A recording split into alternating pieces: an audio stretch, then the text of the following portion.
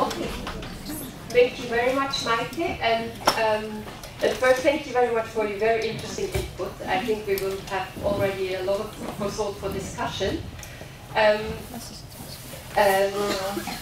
Maike has introduced myself. I'm Ursula Keller from Swiss Development Agency, Senior Gender Policy Advisor, and very glad to moderate this panel. We have 15 years Resolution 1325 on women, peace and security, and there has been a lot of commemoration and reviews happening this year. The latest one 10 days ago in New York, which was the so-called high-level review. So I think there was a lot of talks about what actually has been achieved and where are the gaps. I think your input gave us a fair impression on what can be achieved, but where are also the challenges. I think you showed in the Philippines it's not, there are women who are involved in peace processes, and there are women who are doing peace. So we are talking a lot about women getting involved in peace processes. On policy level, we have a lot of commitments. We have tools, we have policies on national level, up to down on local level. But we all were fully aware that there is more like, the glass is more like still half empty. You might either see it as half full or half empty. So what we would like now to, on this panel, actually to look a little bit into what are opportunities for women's participation in peace processes, or at the peace table, as it is called here. And where are still the obstacles that we face? What is the role of this resolution that some of you knew and some of you not yet, which you said, actually, I'm not sure if it was because of the resolution, so maybe we wouldn't have needed this resolution. So let's discuss these issues, and I'm of course very glad to have these very competent speakers.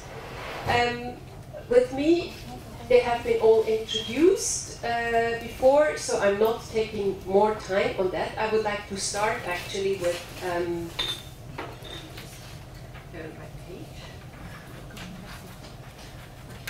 Seema Samar. You know her all. She is one of your long-term coordinator, and you have lived, Afghanistan has lived through wars and conflicts for the past 30 years or more, and you have been living through all these wars and conflicts, and always trying to raise the voices of women. Both you have been in government positions, you have been in civil society, you have lived through this as a woman, your personal life. So I would want to ask you a very fundamental question first. What actually, after all these decades of ongoing conflicts and violence, what actually means peace for women, from Afghan women's perspective? What means participation of women in peace process in Afghanistan? I feel one might first has to understand where are the different needs and wishes and dreams. Well, what is it from your perspective that we're actually talking about?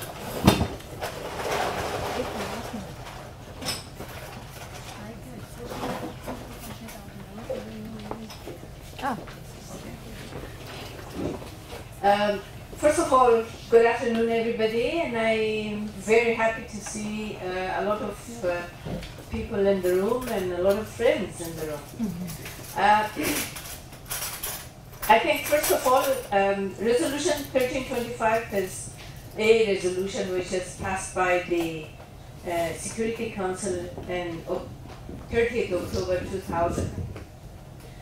And I think it's first time, in my view, that the United Nations, since the establishment of United Nations, they really realized or recognized or acknowledged the woman's existence and women's full meaningful participation in the peace process. But as Ursula said, we are at war in Afghanistan since 38 years. So we had the USSR, we had the Kodakai, then USSR invaded our country, and then we had the Mujahideen government, and we had the Taliban, and currently, we had President Karzai and Americans in Afghanistan, and now we have unity government. I have to say that in all these years, particularly for the first, let's say, 23 years, women were completely ignored. So women, everybody ignored women. It was not only that the Afghans ignored, but also the international community ignored. I keep telling this story to everyone that I remember when we were talking about women's and women's participation, even small project of health for education for women, nobody was interested. I mean, for some of the international community, women and Afghan women was out of question. So they were saying that we respect the culture, we respect the religion. But it is not the culture, it's not the religion. It's ignoring half of the population. Not seeing them, not acknowledging their existence. I just say, I have to say one of my experience. In 1989, when the Russian soldier left Afghanistan, then the United Nations decided that they should have a coordination of the funding or development projects in Afghanistan. So the United Nations Development Programs, UNDP, came to open an office for the Afghans, but still in Pakistan. It was so interesting because I called and I said that I took an appointment and I went to see this person. I said, I'm so happy that the finally United Nations Development Program came and came to work for Afghanistan. Do you have any program and projects for women? And he says, no, for women? And I said, yes, for women. Do you think that you can have development if you don't have women in the program, or for a program for women or involve women on development? He said, well, I traveled to Afghanistan and I've been in Logar, one of the provinces in Afghanistan, which is very close to Kabul. I haven't seen any woman.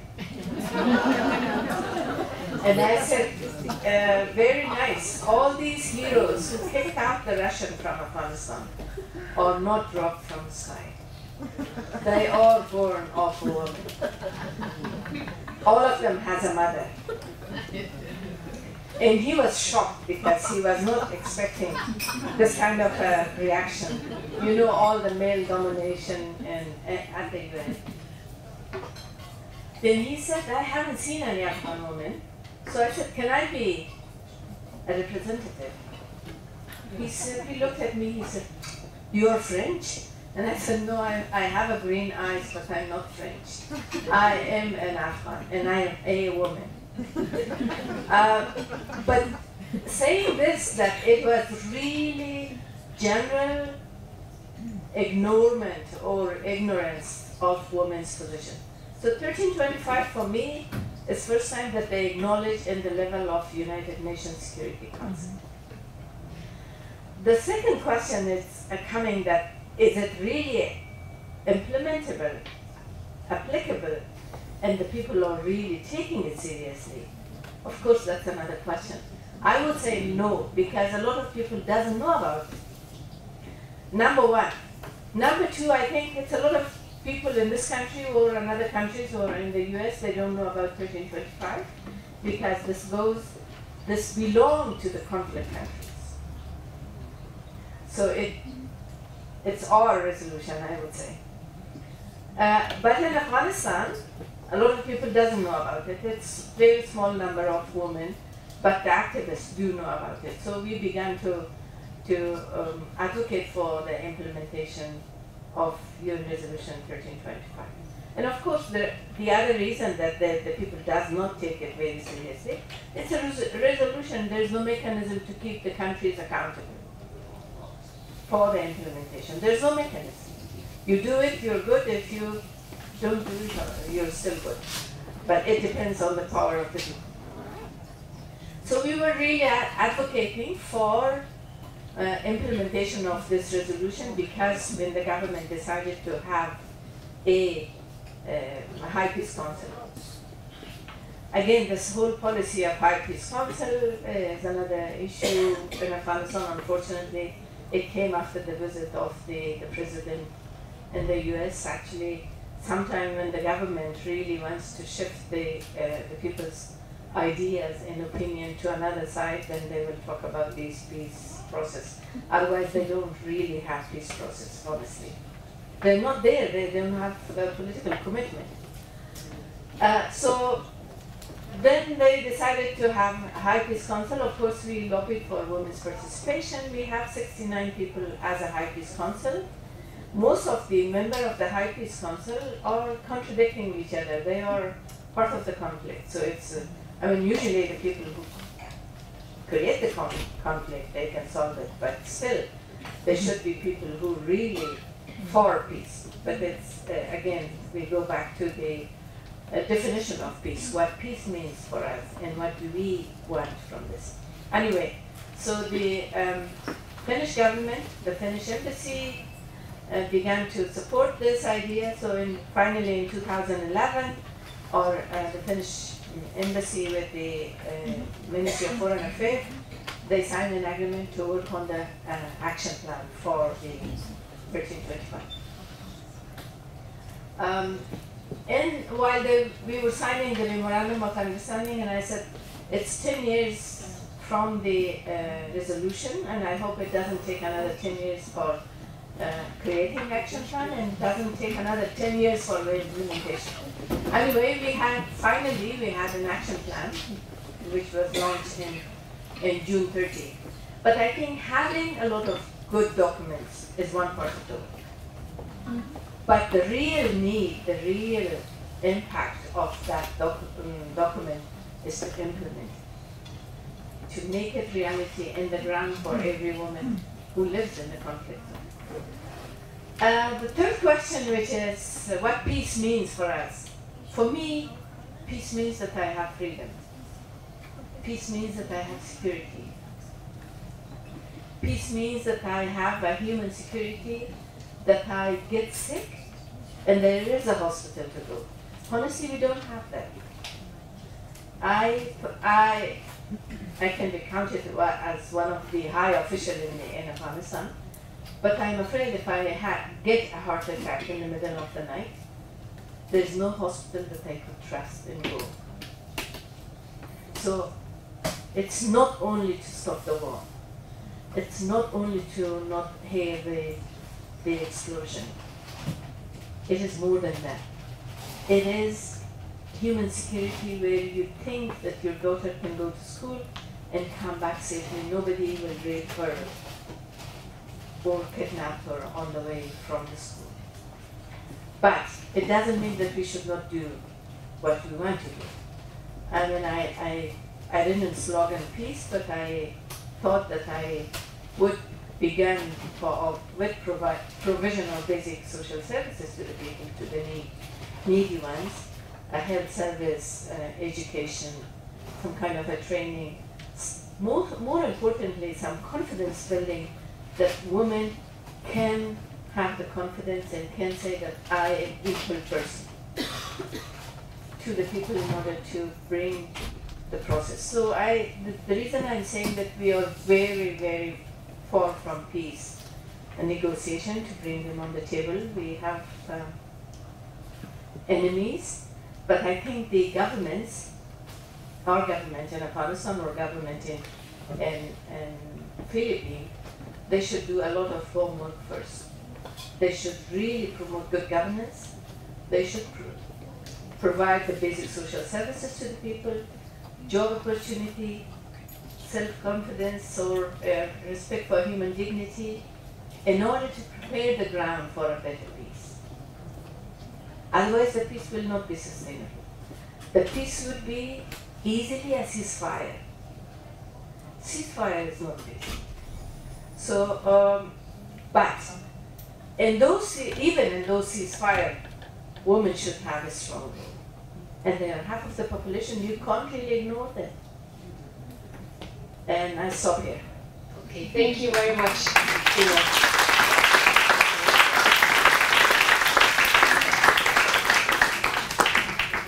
Thank you. So it's about making women visible. That was your first step, and then making sure they have security, freedom, can move around, and have a say in everything. So I think you very nicely explained that peace is not only about the ceasefire, but it's really about having your own freedom as a woman, as a citizen, and having a say in it. And you don't see that you're there in Afghanistan, right? Mm-hmm. Well, I think, sorry, I think ceasefire can be the first step. Yeah. So that we should not completely undermine ceasefire, because at least when you go out of the house, you don't turn to different pieces, and nobody could find you. So that is first step for peace, but peace requires much more work. Yeah. Thank you. Karen, you have maybe described us quite a positive example. I mean, I've seen on this picture so many women, so I think this is really an example how women, I mean, how you manage to participate in such large scale, women in all different committees. And what also struck me, I mean, what is interesting in your presentation, we talk about peace table, and then we always have in mind these moments of signing, and we look around, oh, there are no women, but actually you have, I don't know, how many commissions and legal committees and monitoring thing. So could you unpack a little bit what means actually a peace process? It seems this is actually a long process with many different phases, and women have been participating in different functions in this. So why was it actually so successful in Philippines, and where you see now the challenges and the dangers? Why? Because it's still not implemented.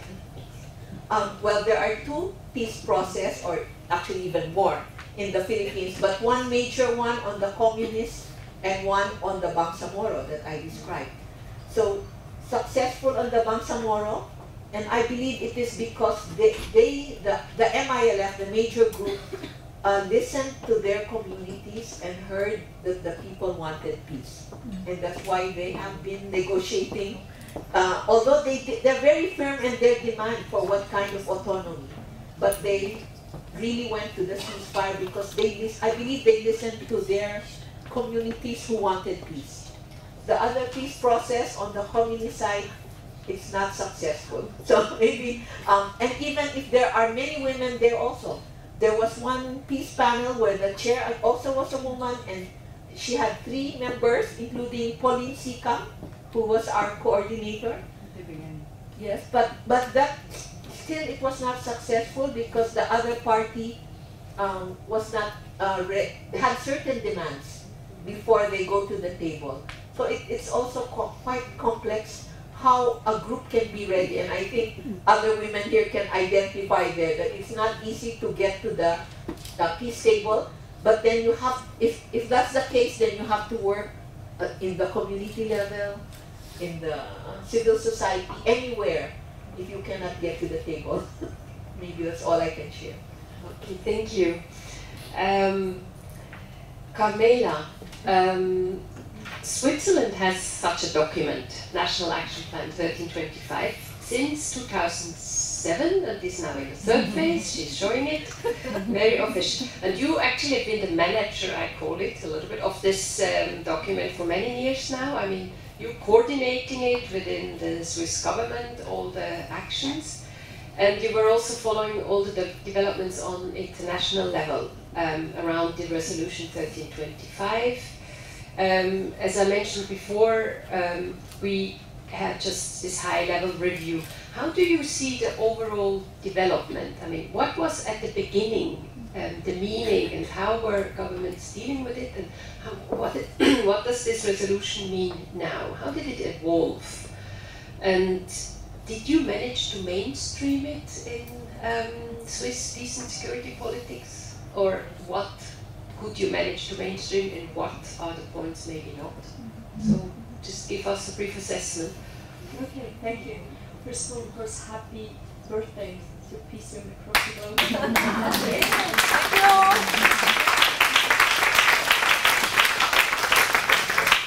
It's great to be here. We're talking social change, we're talking actually almost a social revolution when we talk 1325. And I think we have seen that in the Philippines very nicely. It takes time. And that's actually a discussion we're having all the time at the ministry as well, when we talk about participation of women in mediation processes, in peace processes. It takes time, we need to prepare the path. Our support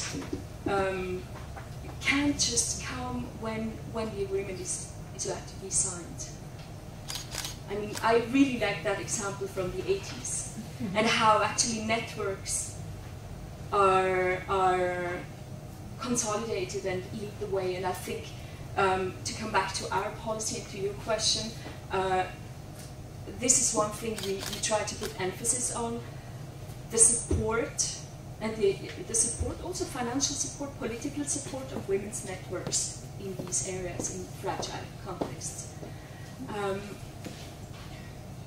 Very often in the political directorate, it's talk about track 1 to track 3, these different tracks. And of course, probably, especially when it comes to women, peace and security, it's about a multi-track approach. It's about supporting women in grassroots, in civil society. But then again, it's really also about bringing women up to track 1 and bringing women into formal peace processes. So I'm also not happy when we hear, when I'm confronted with the cliche, or sometimes it's the response, yes, we're financing, or you might hear, or I have heard, we're financing NGOs, so we're done with our duty in the frame of 1325. No, it's not true. Our biggest challenge is actually to bring women to the peace table and to formal negotiations, as far as numbers are considered, because you were talking about the high-level review. The high-level review week in New York in the Security Council was taking advantage of the so-called global study. You might have heard about it. The global study was mandated by the Security Council and Secretary General of the UN in order to assess progress and remaining challenges from the last 15 years. And it's a big, big document of over 300 pages. I'm still reading, and it's really an interesting document to have when you want to go deeper into the issue. And it gives us a lot of actual starting points for further action and recommendations. So basically, during this high-level review, we found out that the glass is half full. So there has been a lot of progress. For example, we think of the ICC statute and how, for the first time, SGBV, so sexual and gender-based violence, was actually introduced as a war crime in international law. For me, this is still something very important. It was a big thing. It's a real change in the understanding of what is international criminal law. Another progress, just to mention a few of them, is that nowadays when we have commissions of inquiry mandated by the Human Rights Council, you have always, in all the commissions right now, you have a gender specialist, or SGBV is part of the mandate. So, on the other hand, according again to this global study, you have 67% of all peace agreements include language on women, peace and security. Now again, of course, we can debate of whether or not the language, as we call it in multilateral politics, is afterwards implemented, but it's a starting point. then you have more and more also. I like this example of the UN, and we heard it twice, like the international, so-called international community not doing their own homework. And we have more police and security personnel right now in the UN, but it's still very, very few women actually. It's small, yes. Now we also find out in this global study that funding for bilateral projects, for gender-specific projects, has actually risen, quadrupled. On the other hand, in the challenges we will find that it's still far away from being sufficient. We still have a little, it's too few projects actually, or too few little funds that are invested still in gender equality issues.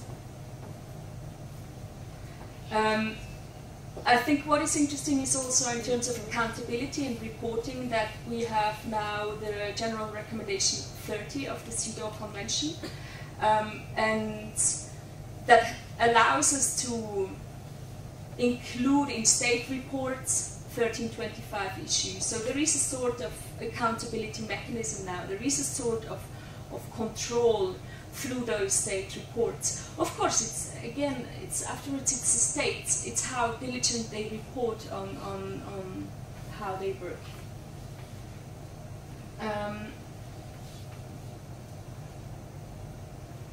In New York, there was a new topic, of course, because the environment has changed lately. Counterterrorism, as some countries call it, or prevention of violent extremism, how we prefer to call it, was a big issue, is a big focus of the new resolution, because we have a new resolution as the result of the high-level review and the open debate in the Security Council. This new resolution, it's not too bad actually. Of course, there is a lot of language that some people might consider, or is probably a testimony of the increased militarization also of our environment. There's a lot of talk about, as I said, prevention of extremist violence. But there is also interesting paragraphs on the inclusion of civil society, on the inclusion and the cooperation of civil society with the Security Council. I think that was one of the big issues. Now, I haven't talked about Switzerland. You managed to change government policies. Yes. Are they more gender sensitive, more women inclusive in peace and security? And I would like to highlight one point, namely that I think our National Action Plan, for example, does something that from the first moment we wanted to make a connection to our human resources policy in the foreign ministry. And I think we have to do our own homework first, amongst the diplomats and amongst our own staff, amongst those people that we send out to mediate in conflicts. As we saw, Mo Bleeker is one of our special envoys. She's still among few women that are actually out there in very high positions. But I think there was an active policy to promote women in diplomacy and in higher government positions. And if you look at our report, implementation report from the National Action Plan this year that we submitted to the Parliament actually for the first time, you will see the numbers are encouraging. The numbers are, we're getting better. We started at a very low level in Switzerland and we're a little bit slow, but we're getting there. Very good progress there. We still have to fight to get really into higher positions, because you find women obviously still more in the mid management and lower position, lower salary classes, but we're getting there. Have we managed to mainstream? Yes, I think to a certain degree, but it's a constant. If you look at the report, we have good and interesting examples. We have good commitments now. We made pledges in New York. One pledge that Switzerland made, for example, was an increase of contributions to UN Women. And we have some other interesting examples, but I don't want to take too much time here. I think the glass is half full. We continue. Okay, thank you. Now,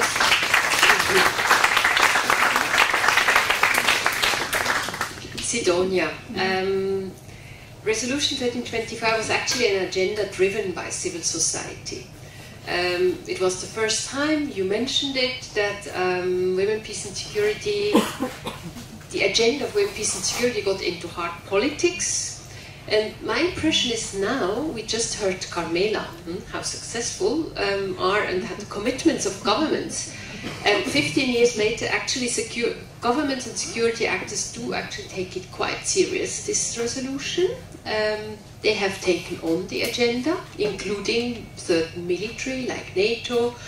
They also have partly mainstreamed it. We have many countries, almost 50 countries, who have a so-called national action plan. So is this a success? Can civil society hand over now? Or how do you assess achievements and the gaps from a civil society perspective? What is your role still? Or what does the government maybe do more talk than more doing? So, thank you for this very good question, Ursula. Can civil society hand over now? I don't think so, and I think otherwise we wouldn't be here all today together, because I think we all believe that we have to continue. But the question is rather to look back, of course, and then also to look at what is then. Maybe we have a shift, maybe we should twist our role a little bit, and maybe we need also to refresh a little bit our thinking around these issues. But let me first start with an appreciation of the UN Resolution 1325. I think it has been a success, and I think also that it is a success that now, like government actors, track one actors so-called, are taking it on. And I think we should really acknowledge that, because I think also as civil society, we can use the resolution as language. We can take part of it out and say, well, we are going to implement this and this part, and it helps us to do the advocacy. So I think we should not forget that. However, I think we have to be very careful with the actors, with the discourse, and where the discourse around 1325 and then where implementation is going. Let me maybe start with the implementation. What we see from a civil society perspective is, I think also what Sima was mentioning, there is still very much a gap, because civil society 15 years ago wanted to improve the protection of women, the feeling of security, life conditions of women in conflict-affected areas, and wanted to increase participation. So I think actually now we have to go back to these women and say, and look at their situation. Has it really improved? And I think there we still see a lot of gaps, and I think we have to acknowledge that as well. And maybe we have overloaded a little bit the expectations towards what a resolution at a normative level can do, because it all in the end depends on the political will, and that's why it is a political work that we have to do, on the social cultural aspects. They were also mentioned, like in Bangsamoro, where they were saying, well, we can't, in our culture we don't negotiate, we don't struggle, we don't argue with women. Right? So it has this very, very strong social cultural aspect, and it also has, of course, technical capacity aspects. And I think we have been very good at the technical level. You mentioned it, Ursula, we have the concepts, and we have the tools, and we have all of these. But I think a challenge for civil society is and will still be to include the political dimension and the social cultural dimension, and to continue working on these. So if we look at, for instance, you mentioned the example of the police, so you would have more women in police forces, but then we did a small study in Bosnia and Herzegovina. Okay, there are more women maybe in the police force, but what women are telling us, they don't feel more secure because of that. Because the question is the change of very deep-rooted patriarchal systems. So again, I think here the resolution gives us a framework, but of course the challenges in the reality are much more complex than that. And again, I would say the resolution helps us to do that advocacy, but at the same time, it also has its limit. There are other resolutions, CEDAW, there are other instruments also that we can use in a very smart way. Maybe, oh, my paper. Thank you.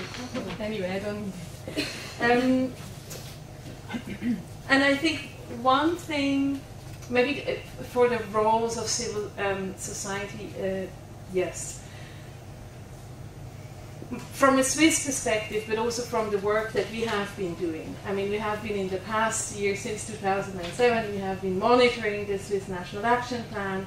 We have looked at also these gaps in the implementation in the local realities, and I think that's a role that we have to continue to play. We have to share these realities, we have to make them visible, we have to bring them to the surface, and I think there also from a civil society perspective we can be, on a very technical level, we can be a bit more political in the sense that we also create more creative indicators, more qualitative indicators that really show the life conditions of women in these contexts. So that's one thing. I think another role that civil society should continue to play is the role of being a translator. I think translating between the grassroots level, the civil society, and then this very high level, so to translate the realities of women in these different levels, in these different communities, right? It's sometimes difficult as a grassroots organization who does excellent work to talk. I mean, I've lived, I went through that in West Africa. To go to a high-level meeting and just to talk and to say things, sometimes it's just also a question of understanding the different realities. And I think when international actors say civil society, civil society, civil society, all the UN reviews that are ongoing, civil society is at the top. In all the language also around countering violent terrorism, extremism, civil society is there. Well, the question is, how do we really deal with this kind of diversity? If you have women's organizations, you know very well that there are different perceptions of what is peace, of what is security, of what is a good life condition. So to really be inclusive and to really integrate and accept this diversity, I still don't believe that these very structured, very bureaucratic actors are still able to do. And I think there is a role for civil society to push for that. And maybe not one last word on countering violent extremism. I think in the past 20 years, I would say the peace-building community as a whole has been very much fighting for having different perspectives, bringing different perspectives at the peace tables, at the tables. So also bringing women, of course, at the tables. I think when we look at countering violent extremism, we have to be careful and we have to be very, very much aware that this is based on a very polarized understanding of security. So you have the good ones and you have the bad guys. You have the terrorists and you have those who help to construct a prosperous democratic society. And I think this is a trap. And I think there, again, civil society, and we have to be very much awake, that we really bring in, again, this message of diversity into these analyses and into these analytical frameworks. Because I think if we don't do that, they bring us back to square one, and that would be then a big loss. Yeah. Maybe a last word on Switzerland. So what we have been doing in the past years, we have been monitoring this Swiss National Action Plan. What we decided now this year to do is also to have country studies, really independent civil society country studies, exactly to share and to share the realities, to show these realities. So to have a kind of an alternative monitoring mode of the National Action Plan. And at the same time, and we are still struggling with, I would say, is the engagement with the security sector. Because what is easy I say in brackets, easy is to engage with the development, the humanitarian, the peace building, the like-minded communities.